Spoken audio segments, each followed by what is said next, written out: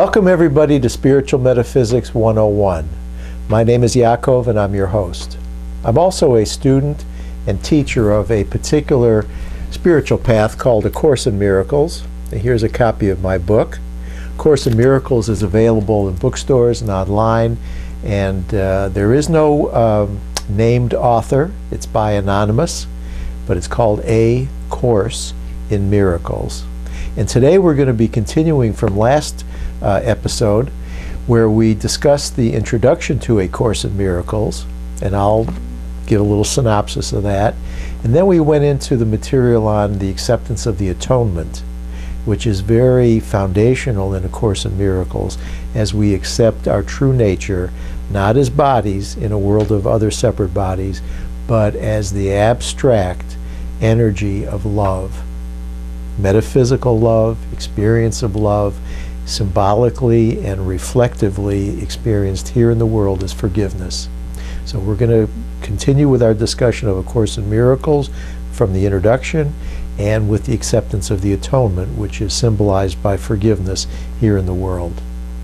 And I want to start with a reading from chapter 16, The Forgiveness of Illusions. And this alludes to the introduction that we discussed last time. Nothing real can be threatened. Nothing unreal exists. Herein lies the peace of God. Reference to the unreal. Nothing unreal exists, which makes forgiveness of the unreal. Things that we perceive, things that we experience, things that seem to frighten us, that is other than love, which is real and can never be threatened. So if it's unreal, then it doesn't exist. And herein lies the peace of God.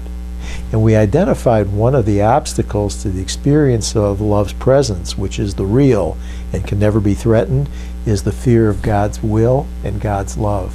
Listen to chapter 16, The Forgiveness of Illusions. It says, "Your task is not to seek for love, but merely to seek and find all of the barriers within yourself that you have built against it.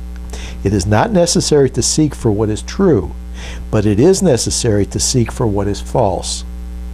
If you seek love outside yourself, you can be certain that you perceive hatred within and are afraid of it. Yet peace will never come from the illusion of love, but only from its reality."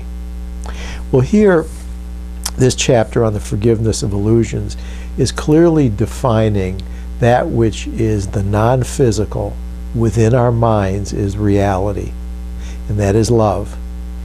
That which we perceive outside of ourselves, the subjective world of thoughts and of ego and of separation and dualism, is unreal and is therefore not real.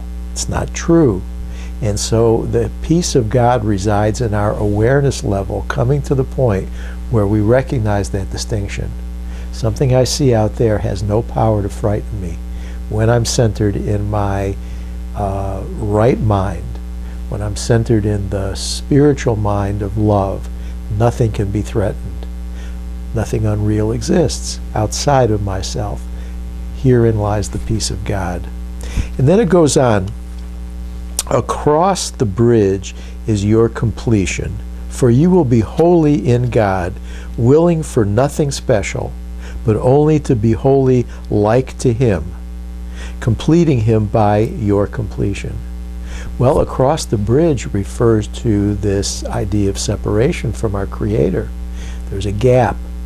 And when we go back across the bridge, through acceptance of the Atonement, through the process of forgiveness, we're crossing back over this tiny gap that really never existed, because we can never separate from the love of our Creator.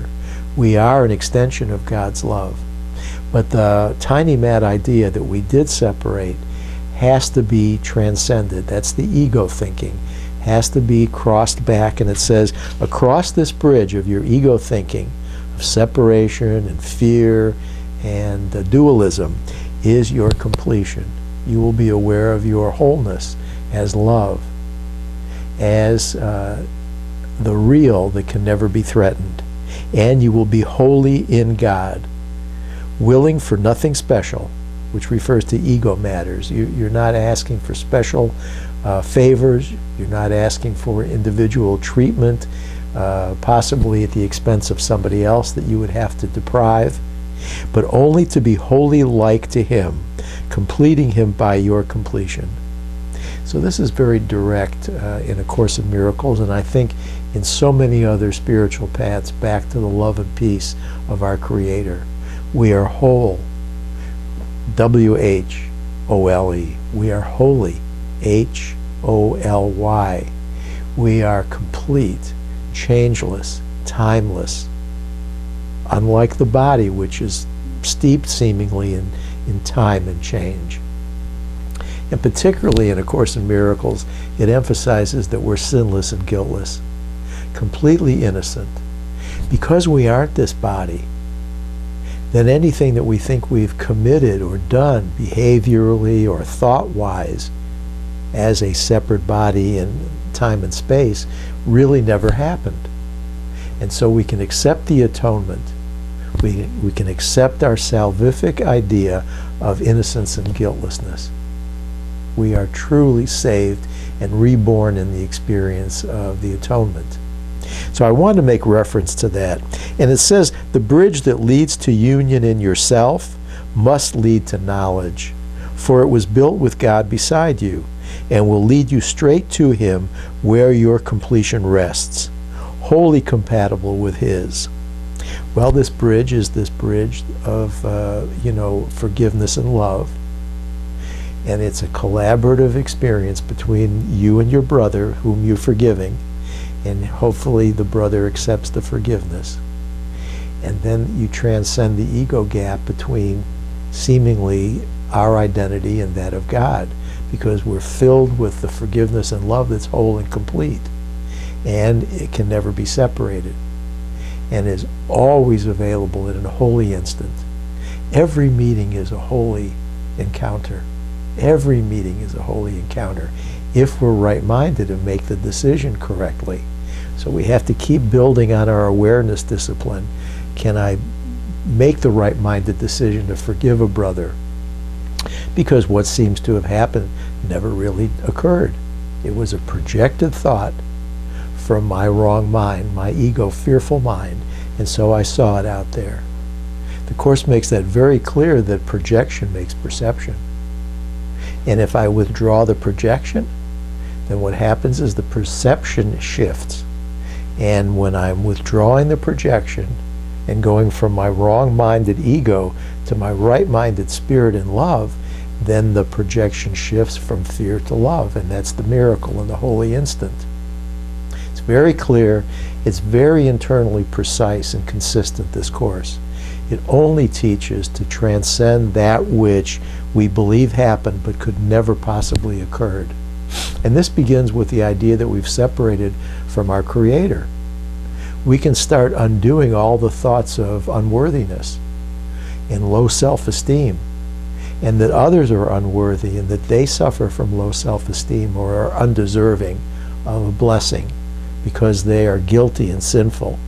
We can let go of that because it is nigh impossible. It's impossible. Never happened, and we're waking up from a dream, if you will, where such a dualistic separation occurred. And the Course makes that very clear metaphysically. And when we keep the metaphysics in mind, that everything that we perceive is a dream, and that our identity is the dreamer, not the figures in the dream, including the figure we call ourselves, this makes an enormous, powerful shift possible, because we're no longer the figure in the dream, which seems to be the effect of all of the world's slings and arrows. We are the dreamer of the dream, and the dreamer can always wake up.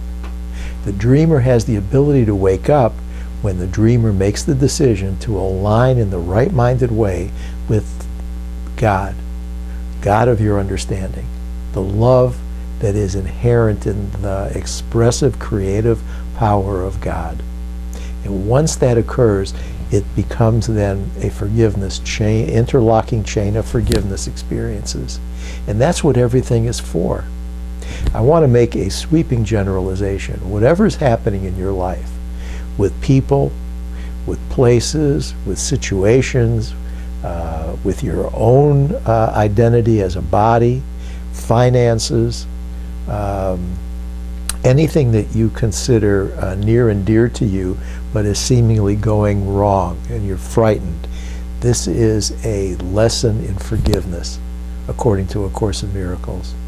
And when you make the decision to change your mind from ego thinking and fear to right-minded thinking with the Holy Spirit, or the Buddha, or the Christ, or the Tao, or the Krishna, or Allah, whatever the loving higher power that you identify with is, you then transcend the power. See, it says here, your task is not to seek for love, but to seek and find all the barriers within yourself, all of these seeming problems out in the dream picture, and identify ourselves as the dreamer, and we make a change in our minds so that we embrace God's love rather than be afraid of it.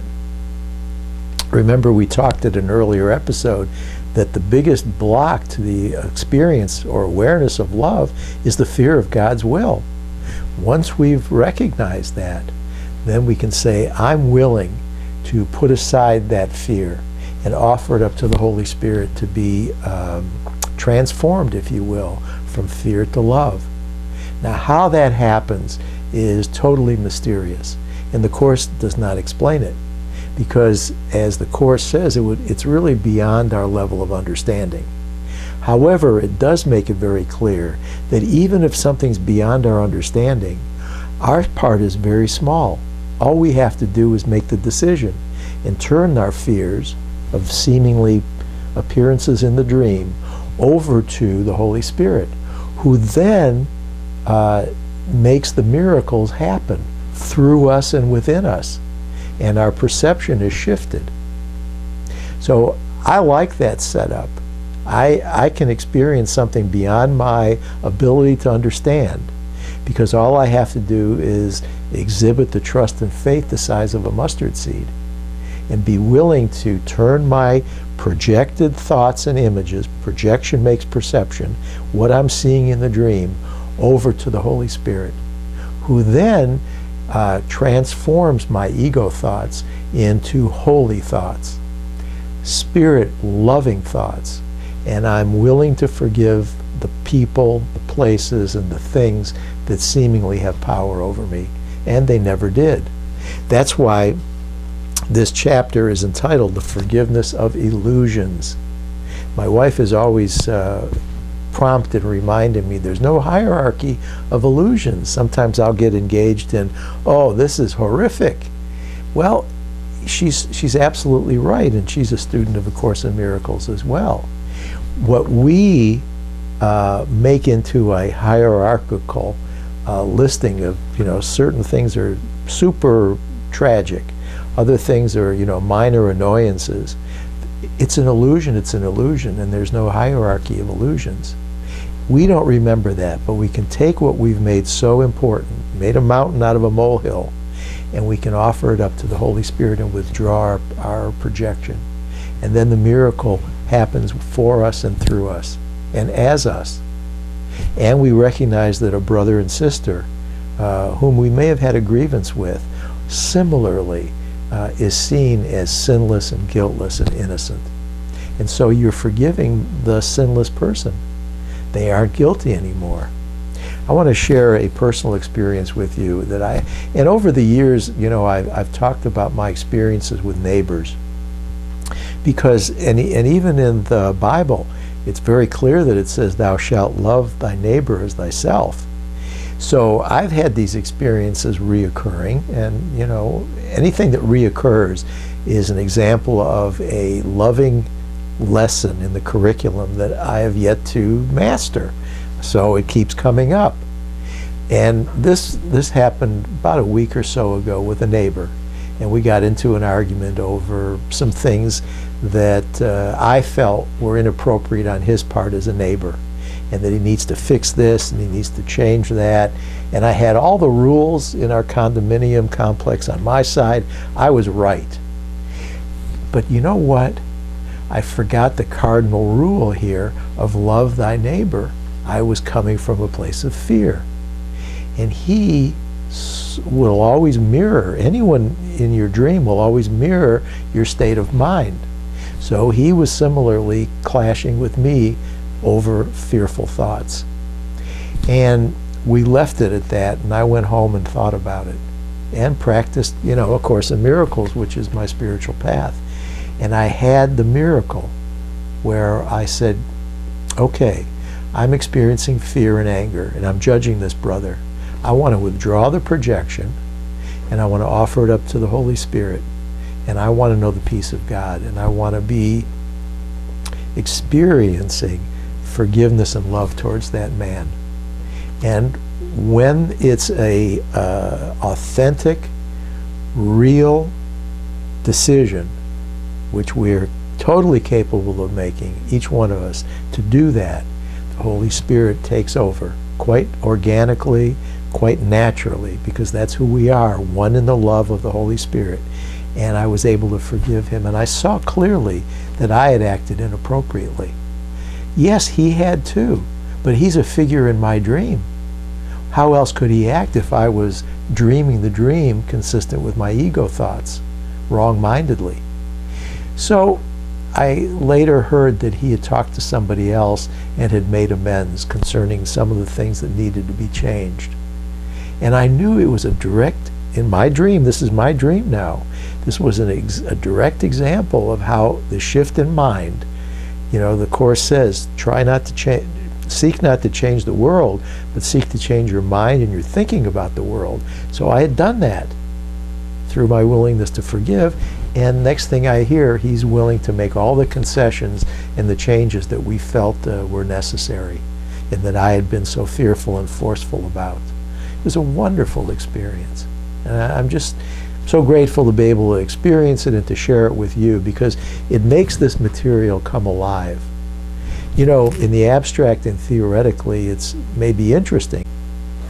But if I can say one thing about A Course in Miracles and any spiritual path, I'm thinking of Buddhism in particular as well, and that is that it alleviates the suffering that we experience. And that's a very pragmatic, practical experience and a payoff, if you will, the fruits of our labor.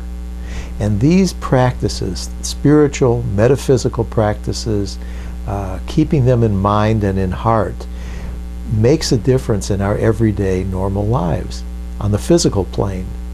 I was talking to my son earlier this week, and he had had some problems with his car and finances and so forth about fixing the car.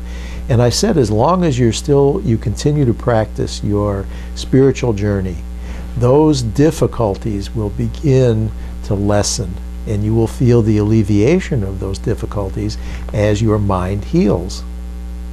And he, I think, got it, but you know, he's young, and he's at a place in his spiritual journey where maybe it's not as apparent to him as somebody in my situation, where I don't have those pressing financial issues anymore. I've got other issues, so they're all the same.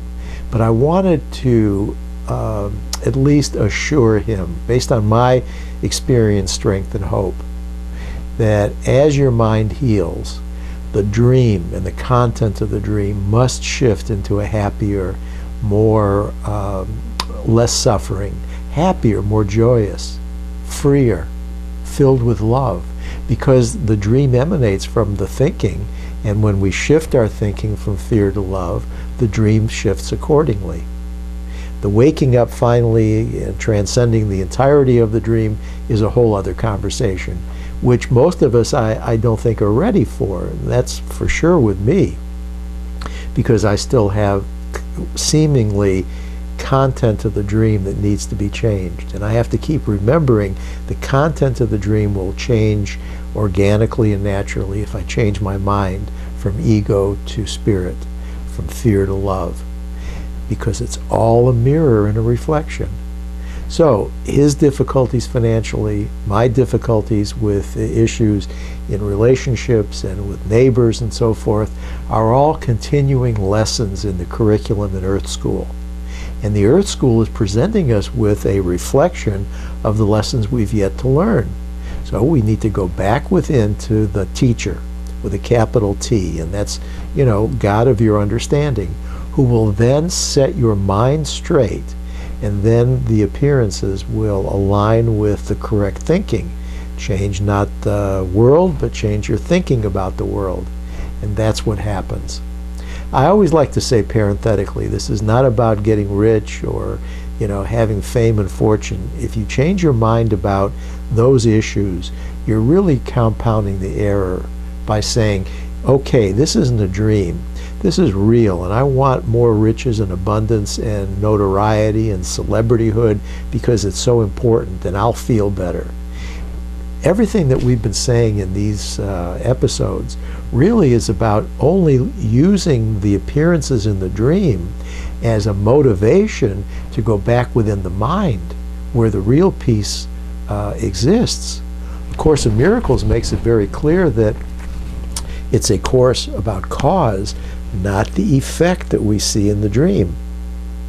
So there are a lot of New Age types of spirituality that I think are missing the boat when they say, if you change your mind, you will change your world, certainly, and this is the be-all and end-all in terms of the experience.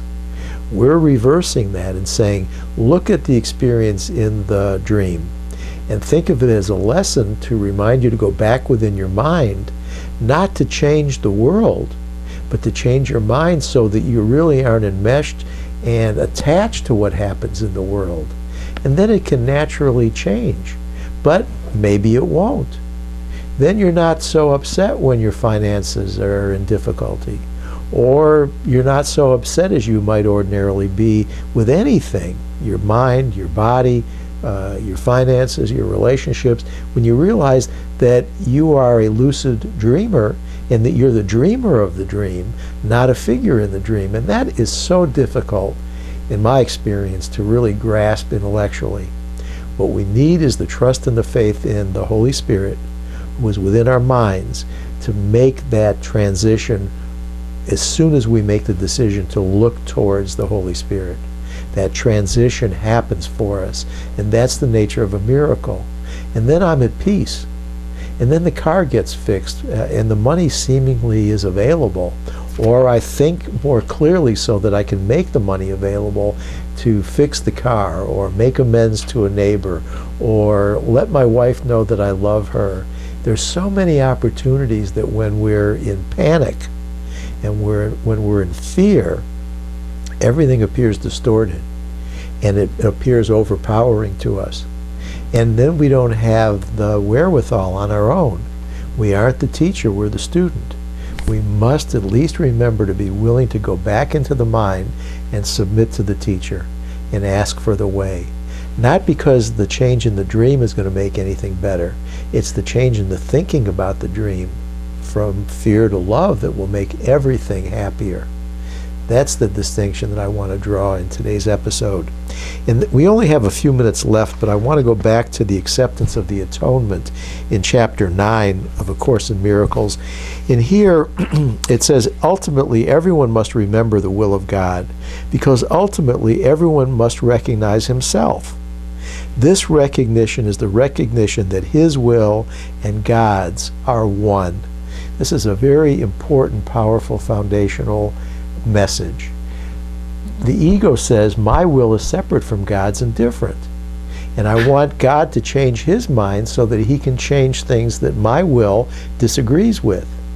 But a true, loving, metaphysical journey recognizes that our will and God's will is one.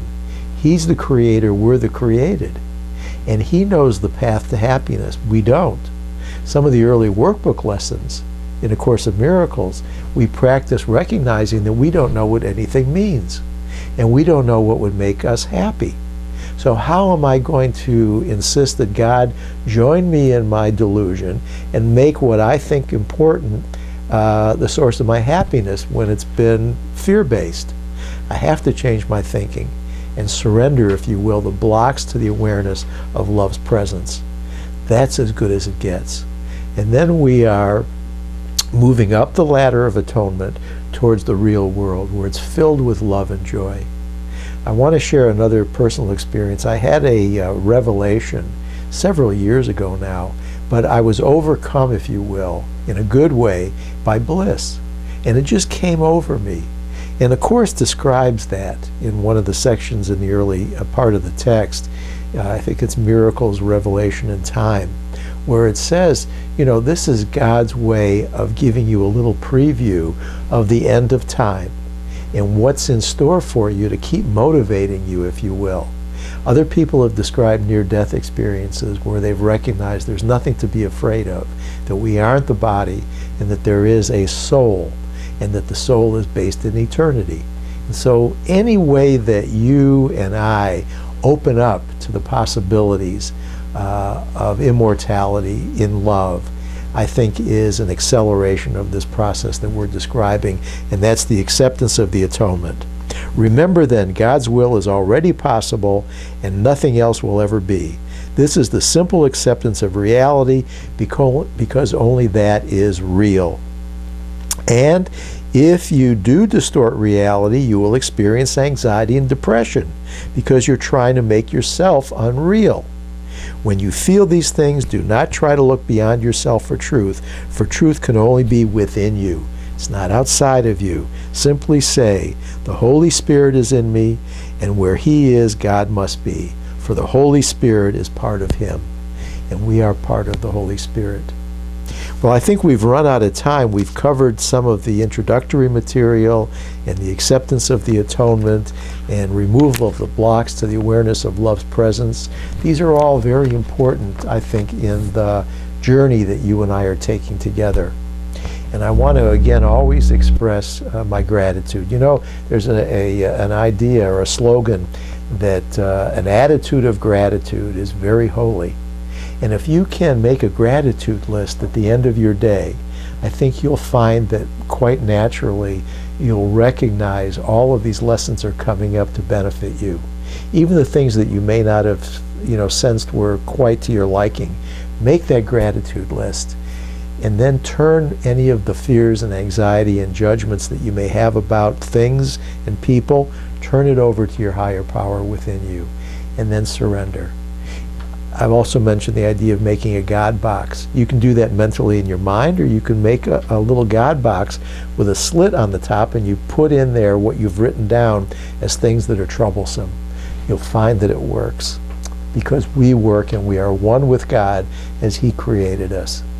Shalom, namaste, and peace, and we'll see you next time. Bye now.